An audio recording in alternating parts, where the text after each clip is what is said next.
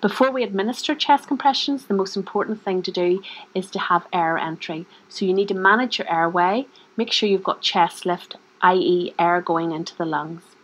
Once we've identified that we've got air going into the lungs and we've got the chest to move and the heart rate still hasn't improved, then we're going to administer chest compressions. There are two methods of administering chest compressions, and I'm going to demonstrate both of them for you today.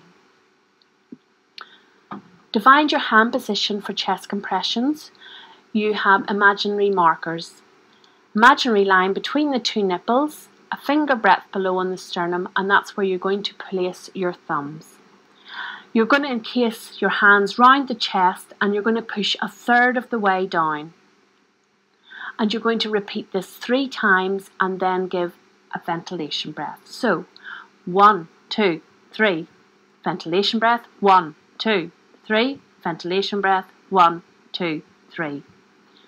You continue this cycle on for 30 seconds and then you reassess your baby.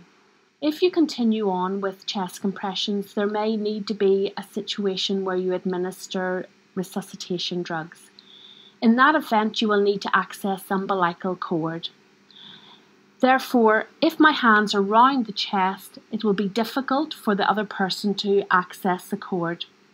So we're going to demonstrate the second method for administering chest compressions. Same land marker between the two nipples, finger breadth below, and again on the sternum.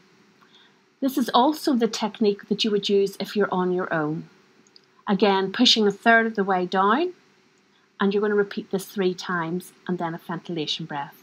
1, 2, 3, ventilation breath, 1, 2, 3. 1, 2, 3, 1, 2, 3. Again, you would continue on for 30 seconds and reassess your baby.